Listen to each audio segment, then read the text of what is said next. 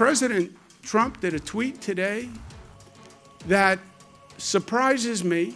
President tweets that this man may have been a member of Antifa and that he fell harder than he was pushed. Could be a setup. It's all made up. It's all fabricated. There's no fact to any of it. He accuses this man of being associated with Antifa. No proof whatsoever. How reckless, how irresponsible, how mean, how crude. I mean, if there was ever a reprehensible, dumb comment, and from the President of the United States, at this moment of anguish and anger, what does he do? Pours gasoline on the fire. If he ever feels a moment of decency, he should apologize for that tweet.